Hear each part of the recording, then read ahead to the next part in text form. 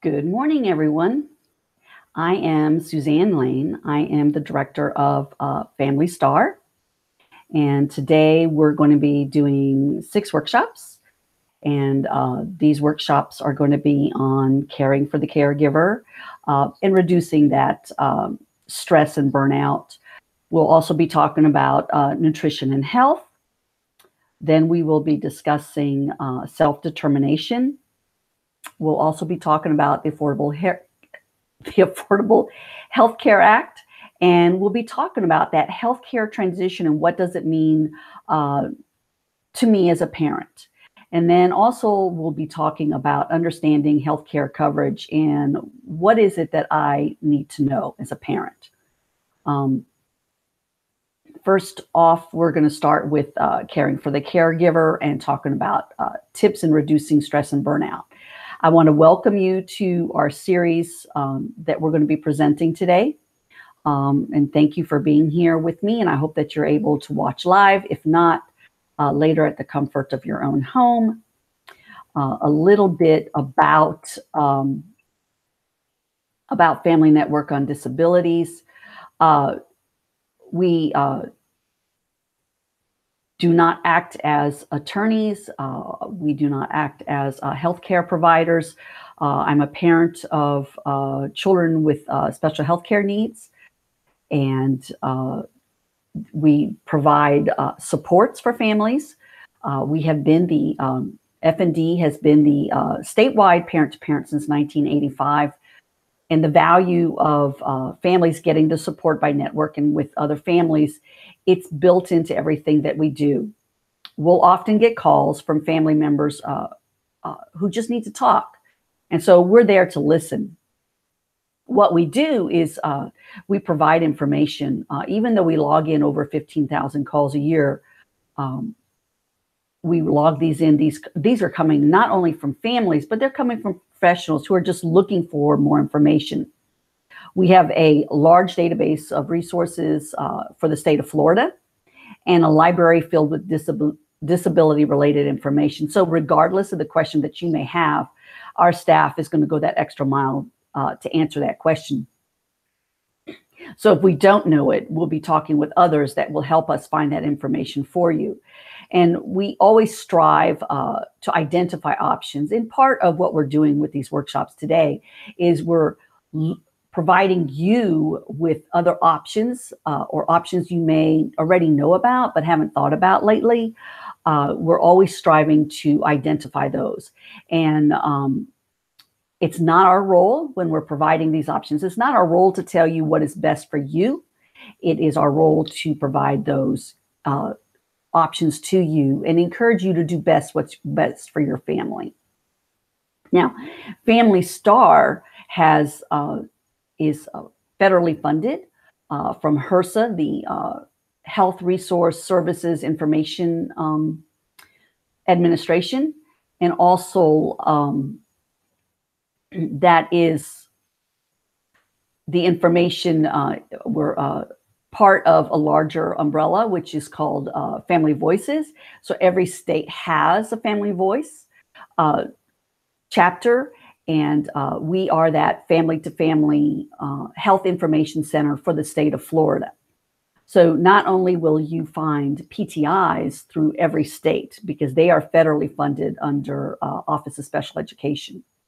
So it's always good information to know about and understand where that all comes from.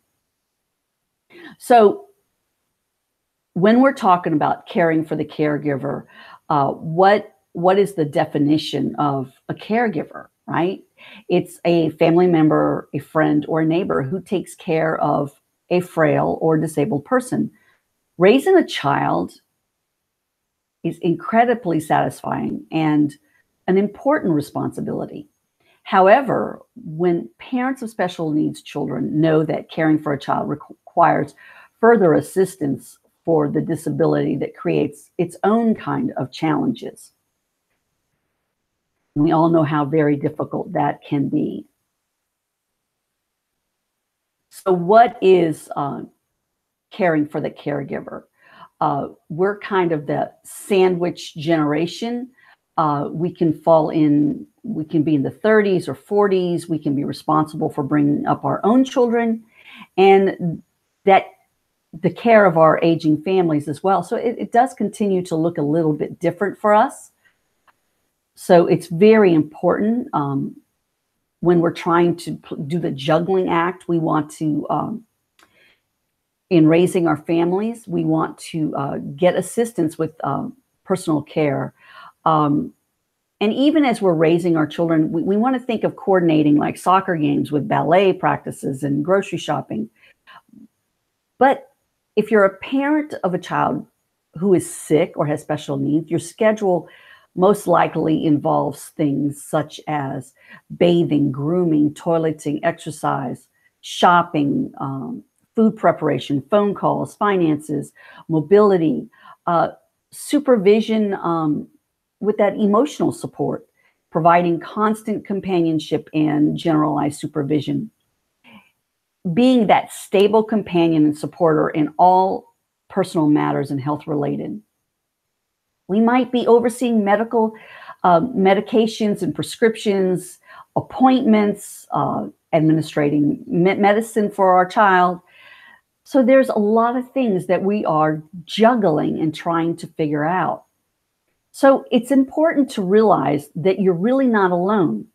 So according to the CDC, about 1 in 6 children ages 3 to 17 has one or more developmental disabilities.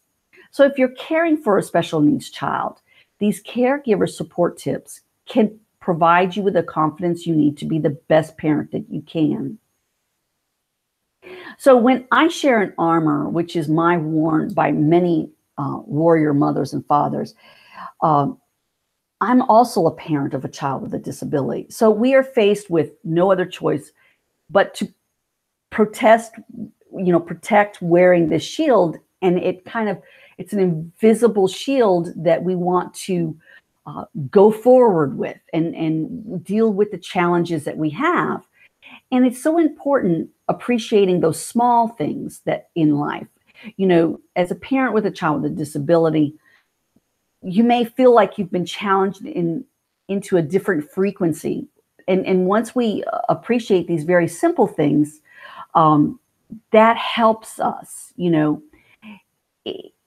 it's like it has our morning periods, everything has a deeper meaning because we become caring and loving and considerate of others.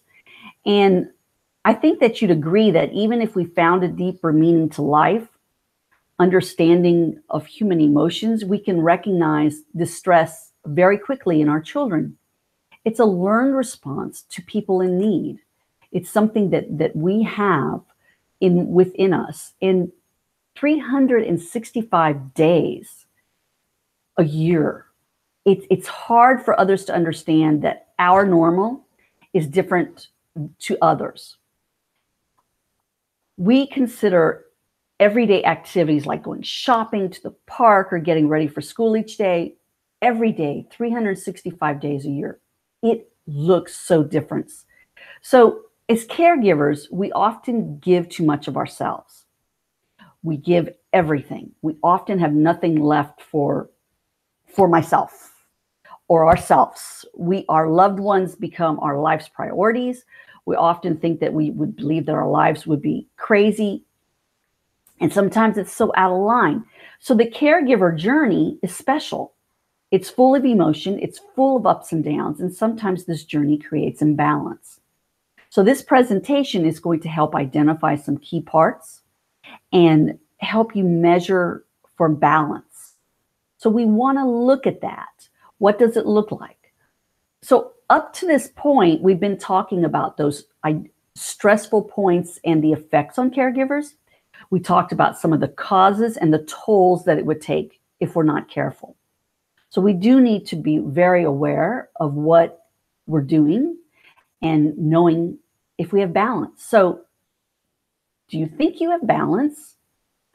Right? If we're going to use the wheels on a car for an analogy. Okay. When we go about town with something, or we're feeling like we're out around, right? It can be a bumpy ride. So if we were to have a flat and we're riding in the car, it would feel so bumpy. And that affects everything that the car is doing, or if you're using a bicycle, it affects everything. So if we were a car, we would feel this about our own well-being. So but everyone around us, those in the service industry, would be our frequently visited spots. So all of this can be affected for our full health, our wheel, for our flat tire. So it would make it, if our wheel was out of round, it would make it hard to steer. It would make it bumpy and shaky, making it very difficult, right? And it could even cause a wreck. And so it could even cause you not to reach your destination. How many of you have felt lost and your child was having a problem in the vehicle and you had to pull over because it was out of round? At the moment, life was totally out of round. So we're burdened with these stressors. It's not my intention to upset anyone today, but I want to share that there is a strong body of research that has identified these burdens associated with caregiver. And I'm going to give some examples of each in the next couple. So we're going to be talking about emotional strain. We're going to be talking about health problems, and we're going to be talking about financial burdens. We may have difficult behaviors that we're dealing with. Certain types of illnesses or disabilities are characterized by behavior that is not always what a parent would want to see in their child. As a parent, we want to be effective disciplines or correct the behavior, right? It is exacerbated and it becomes chronic in nature. So we do want to be careful. We have financial burdens. As a caregiver, the medical bills can quickly become too much to handle. Additional care and services for our child, extra doctor visits on top of hospitalizations, and add to it, we may already be overburdened with our household budget. So there's conflict. If we have another parent in the house, we may have difficulty with how we're caring for our child. We have differences of ideas how to handle and nurture the child in all aspects of our child's life. So some people may even deny that the problem exists. I had this in my home, and that can be very difficult. So it's a struggle for both as you try to understand and accept how their relationship is evolving because of the stressors of the caregiver. So trying to find and obtain professional services for your child that can be best suited to help with your child's particular illness. By understanding their abilities and limitations, parents can be much better able to determine what support they need. School placement can be an issue.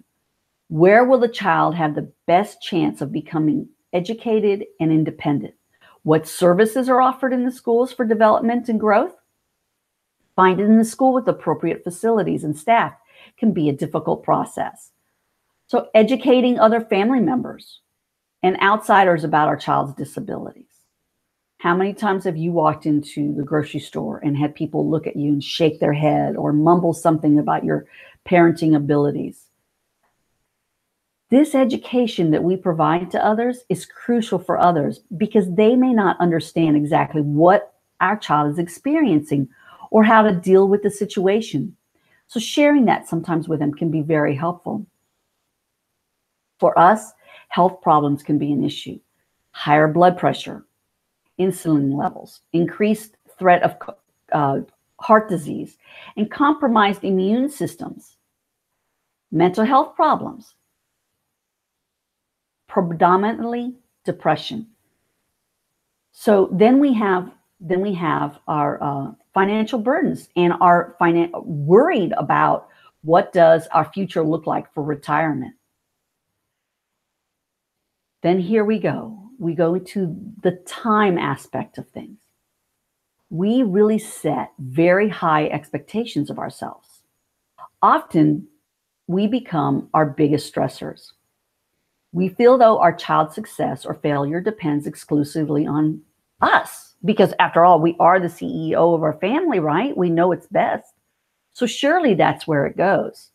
And at times, it feels like the clock is running out, because we have all these pressures. Where do they need to be developmentally or medically? And we worry about the future. What does the future hold for my child? Will we be productive, and will my child be productive and independent individual? What will the manner that I raise him affect his final outcome? We ask a lot of questions of ourselves, and we have emotional strain. It causes such internal stressors on us. We have that self-blame. I don't know how many times I blame myself for things when things don't go the way that I thought they should be. As a parent, we may feel guilt associated with the disability or the chronic illness, especially when it's caused by genetic precursors or when it's present at birth. We wonder what degree they are that we're to blame for this illness, and we often shoulder that blame. It just feels so heavy. So when behavioral issues occur that our parents do not approve, or we may be unable to discipline without feeling even more guilt. And I don't know about you, but that confusion and pain is very real. And what happens, especially if we don't attain that loving relationship with our child? Some illnesses and disabilities, they're not conducive to that warm and closeness that we may want to feel with our child. And we want to have this so much with our child. And so depending on what condition the child has, it may be necessary to adjust our expectations of this relationship. And how do we frame this? When we look at perception, that what are other people thinking of the parents? Are we the cause? Well, surely, what did we do to cause this problem?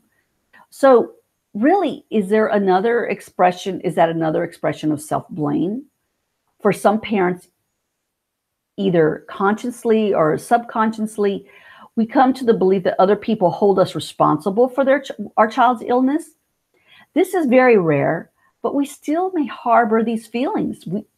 It's all internal, and we put this together on us. What about siblings? In my house, we had 2 children at a time in the house. My oldest one had flew the coop before our time. So we may have resentment. I did in my house. Brothers and sisters of a child with chronic disability may feel neglected or angry because we're spending so much time with the other.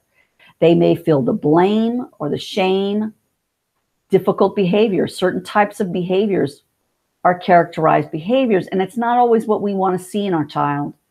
And then how do we effectively discipline or correct this behavior? Or are we making this behavior worse, and does it become chronic? Financial burden, we talked a little bit about. Medical bills can come quickly and be very difficult to handle. We may need additional care services for our child, doctor's visits and hospitalizations. They all add up to overburdening the household budget, right?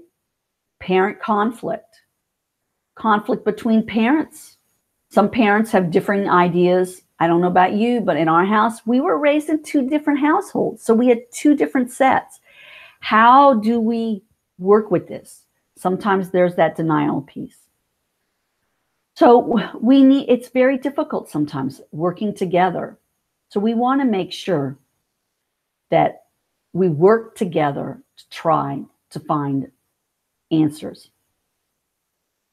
We need to be aware of what's going on. So you can probably think of other things that can be overburdening. I don't know about you, but having less and less energy because I'm getting so worn down, worried about being the caregiver, and maybe I'm not happy, I don't get any satisfaction out of this. And sleeping really doesn't seem to relieve that feeling of exhaustion. And do we have less and less social contact? And sometimes we do. The beauty of social media is sometimes we are really not alone. And sometimes, do I really even care? These are all questions that, become an issue. So these can damage us because if we go untreated and we ignore these, they just fester. They sit at the bottom of our bowl. You know, the saying is, you can't pour from an empty cup. We have to take care of ourselves first. I give the analogy of an airplane. I don't know how many of you have flown in an airplane. One of the first things they say to us when we're in the airplane is, if there's a lack of oxygen, a mask will fall right in front of us. And we are to first put the oxygen mask on us and then help someone else. The reason for that is real simple. How can we help someone if we are not able to breathe? We need to be able to help the other person. So that's why that self-care is so important. So we have symptoms of stress that can be caused when we're overburdened. We can have headaches, feeling of fatigue. We talked about that low energy. We can even have muscle aches and pains, tension, chest pains, that difficulty sleeping, worrying, we can become ill frequently. We can have colds, drop in our sex life, in our drive, upset stomachs, diarrhea, constipation, teeth grinding. What about our mind and our mood? We're coming very easily irritated or angered. We have a lot of anxiety, feeling that low self-esteem. You know, it's such an inappropriate guilt, feeling overwhelmed, sadness or depression, feeling difficult sleeping, changes in our appetite even. That can be a problem, or overeating. I know that when I'm stressed, I'll eat. Tobacco use, smoking more because I'm stressed, the use of alcohol and drugs, nail biting, fidgeting, nervousness, procrastination, avoiding responsibilities, socially withdrawing. So stress hormones, researchers of the University of Wisconsin actually found that mothers of children with autism had significantly lower levels of stress hormone cortisol compared to mothers of children without disabilities. So repeated exposure to stress over time is also known to diminish these hormones. So it's very important to realize that this can be very dangerous for us. And we need to recognize warning signs early so that we need to identify those sources of stress. So there are things that you can change and there are things you cannot change. So let's find some things that we can take action with. By the way, did you know that dark chocolate changes our body's response to stress? Okay, I love chocolate. I don't know too many people that don't love chocolate.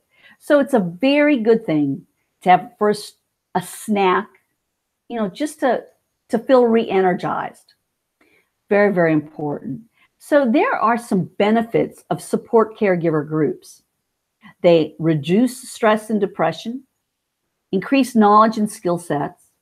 They increase coping and resiliency because you're not alone. They improve continuous care and outcomes for older adults, and they help avert crisis situations, and it's also a call to care managers.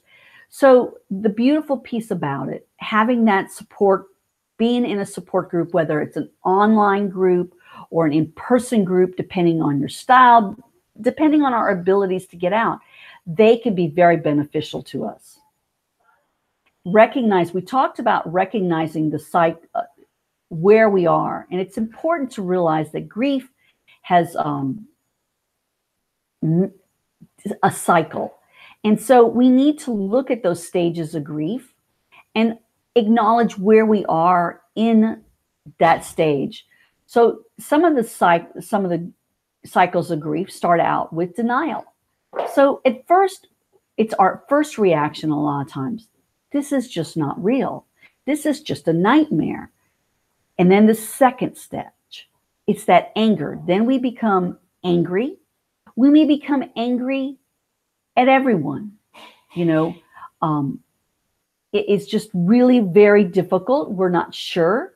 We get easily frustrated. We have anxieties, irritations. We're embarrassed. We may even have shame.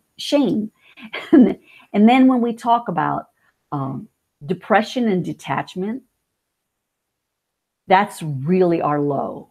Because if you started with that shock and denial, then we went to anger, and down at the bottom, we have depression and detachment, where we're overwhelmed, we have lack of energy, total helplessness. What do we do? What does it look like? We just have the blahs. We're just overwhelmed with everything. Then we start that dialogue, right? We want to reach up. We want to reach up. We want to start reaching out to others because they are already there. They're just like us. They have similar situations. We may want to tell our story because we're struggling to find what the meaningful purpose is, what's happened here. So we start bargaining, right? We start bargaining, and then we find out that we're going and we're looking for that acceptance piece. We're looking at exploring our options. We're looking at making a new plan. We're looking at this acceptance. We want to bring this up to going from a crisis to advocacy, finding information, learning about our child's disability, understanding our child's disability, all these pieces. It's okay. And sometimes we dip back. Sometimes we jump back to being angry again. That's okay. As long as it becomes shorter and shorter periods that we stay in the shock and denial, because sometimes we find out something new and we're shocked by it. Then we jump, and we may even skip that depression piece and go straight into advocacy and what can we do. So what does it look like? We need to figure out what's okay. We need that social emotional intelligence to use it for ourselves. We need to look at our physical wellness, our spiritual, and then our occupational. So how do we define this wellness? How do we find that abstinence in illness? How do we find growth? How do we find balance? We need the social wellness. We need those relationships, that respect, that community interaction. This dimension really considers how we relate to others. So how do we connect? How do we communicate? How do we get along with people we're surrounded by? We're needing spiritual wellness. We need a meaning and values. So this dimension helps us to establish peace and harmonies in our life. It's the ability to discover meaning and purpose with life. And then we look at our emotional wellness, our feelings, our emotions, our reactions, cognition. This is where we want to touch with our feelings and our emotion. This helps us to cope with the emotional challenges of life. Occupational wellness. Interesting. We need to find skills and finances and balance and be satisfied. We need to find that fulfillment in our job if we're working in a job, and knowing that it has meaning, and it also has the ability to help us establish between work and leisure times. We need to promote that. We have to have both. We need to, we have an intelligent wellness. We want to look at the ability to open up to new experiences and to continue growing. I continue growing every day in my job, in my home, with my children. They teach me so much every day. It's beautiful. And then we need that physical wellness. We talked about that airplane analogy. It's so important. We need this because they depend on us. So we need the body, nutrition, and health habits, which we'll get into the next presentation. And we're going to be talking more about nutrition and health. Very, very important pieces of what we're doing. So we need to go through problem solving sometimes, right? We need to pace ourselves. We can't just run the wheel and then we run into bumpy things. We need to pace ourselves. It's not a marathon. We need to reach one goal at a time. because sometimes it's so overwhelming. We have so many things going on, so many problems. So if we use a 5-step method to help us out and list our problems, then we can tackle them one at a time. So let's list our problems using this 5-step method. First step of this is, what is the problem? So right now, if you're watching this live, I need you to get something out to write, because I want you to list this 5-step method. The first step, what is the problem? The second step, what is the plan?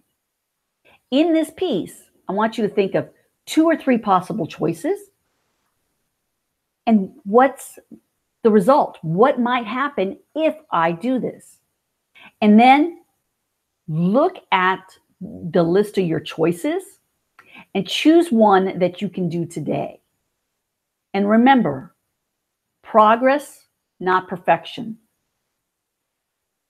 So that's how we start that progress. And we want to set these goals in order to help us.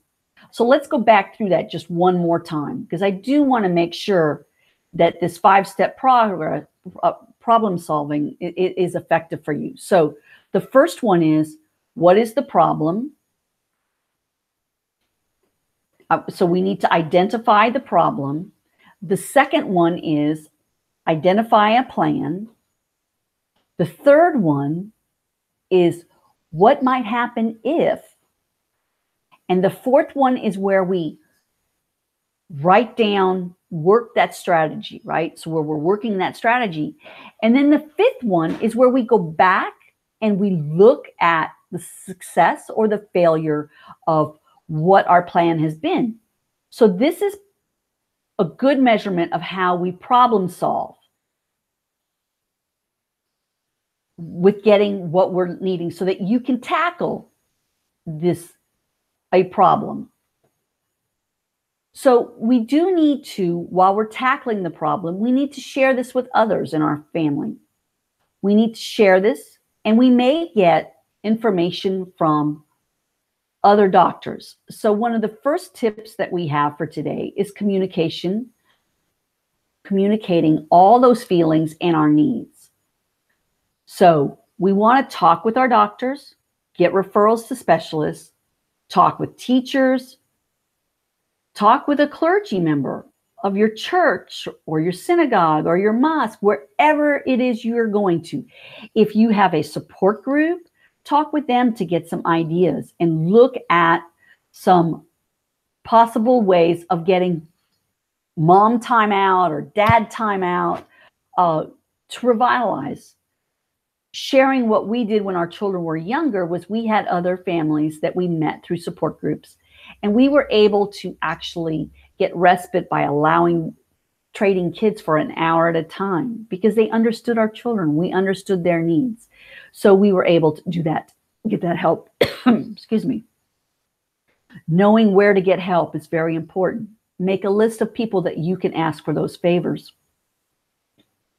And it was really wonderful for us, because I was able to actually get some rest that way. When I had rough nights, if I was able to call a friend and say, from our play group, could you help me out and come over and hang out with the kids in the house while I took a rest? So it was great. But be really honest about what you need. We all have different needs, and we're allowing people into our space. And I know that, things sometimes can be very difficult. And so we need, we need to be honest, and when we allow them into our space, and so, going into the hospital by myself, it's really hard. And, when you're doing that, when you're saying that to a friend, you're giving the friend a chance to say something like, let me come with you. It's getting hard to get to dinner on the table. Let me help you with that piece. So we're giving our friends a chance to help us out. So in that problem solving, we can even create a list of what our needs are. Think about that. How many times have you heard someone say to you, let me know if there's anything I can do? right? How many times have you said to them, I will, and then you didn't? I'm there. People want to help and they don't know how. And so we can make a list of things that would make our lives better. And then we can share that with a friend. And then maybe they'll have the same situations. So we need to enlist that help from other caregivers. So sometimes as parents of children with special needs, we feel like we're the only ones that can handle our child.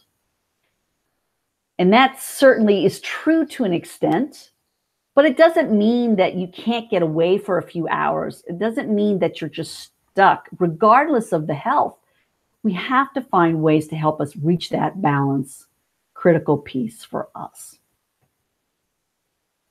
So we want to look at tip number 2. How do we stop taking meltdowns personally when our child is having a hard time? Whether you have a child who has Down syndrome, Asperger's, or a child who is on the spectrum, there's a good chance you've dealt with the meltdown. You know, it's really, really difficult. So how do we know what's the difference between that meltdown and a tantrum? Is that age appropriate? You know, how do you hold your child safely during a meltdown? You know, what do you do? This is identifying that your child is having a hard time.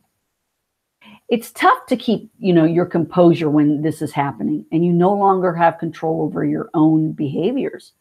So try to remember that a meltdown isn't personal. Your child has lost control and you're the closest target. So remember, your child's aggression and anger isn't about it is about his inability to deal with the situation, not about you, not about me. So once we realize it's not personal, then it's easier to cope with what's going on around us.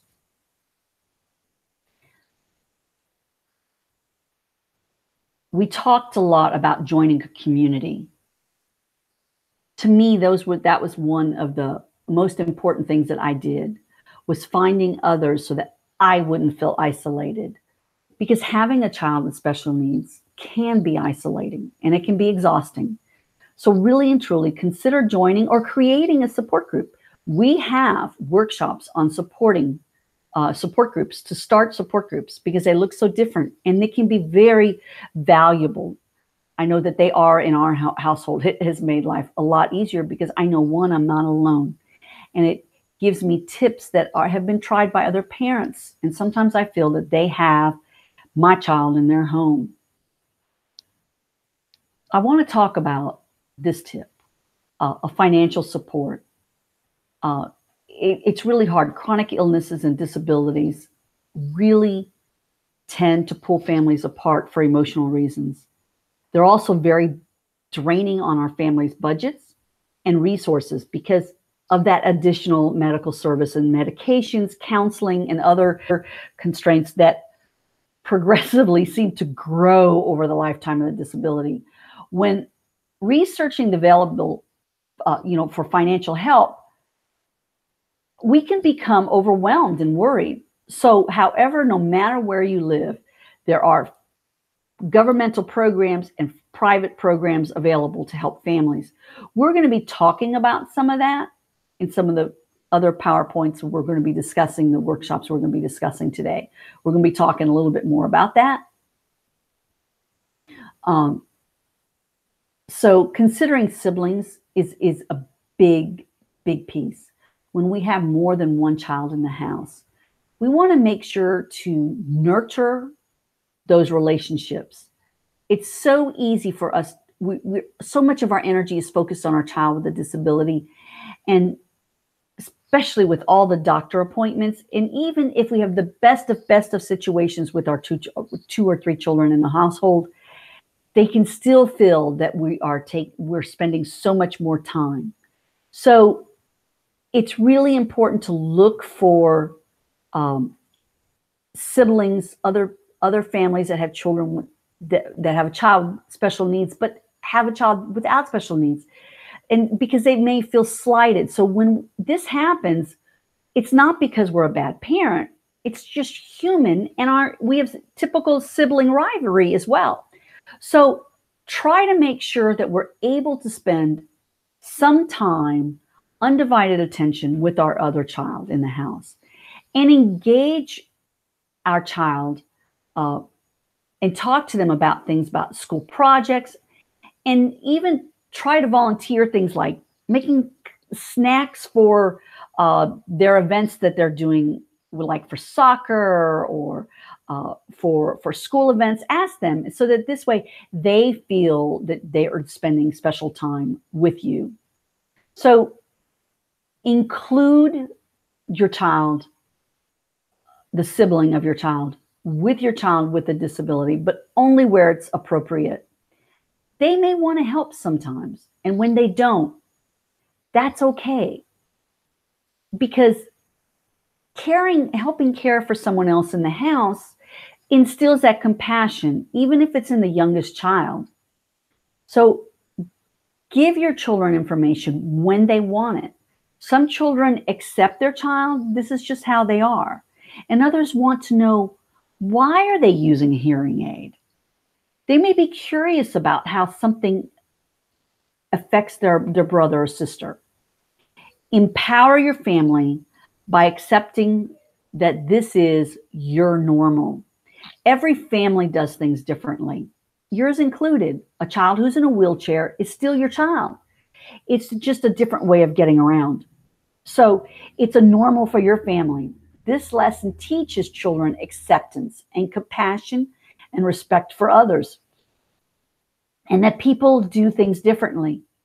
There are times when challenges arise.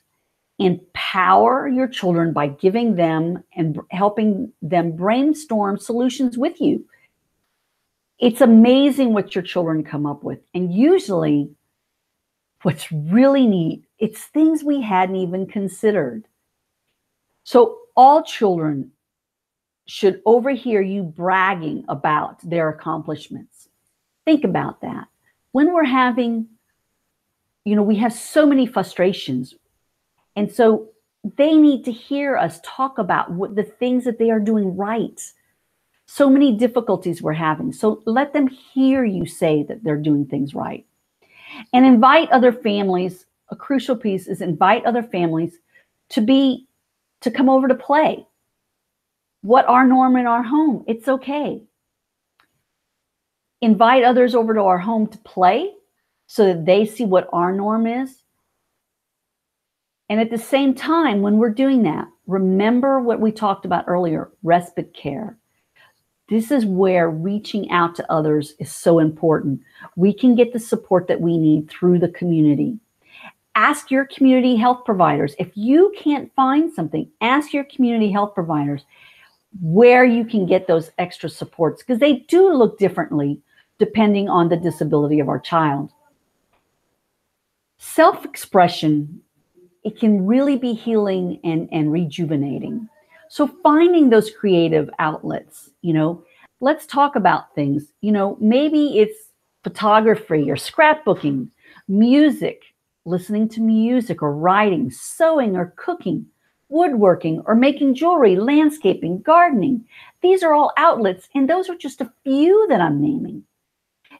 An outlet is something that can be simple as jotting down some notes or a few sentences.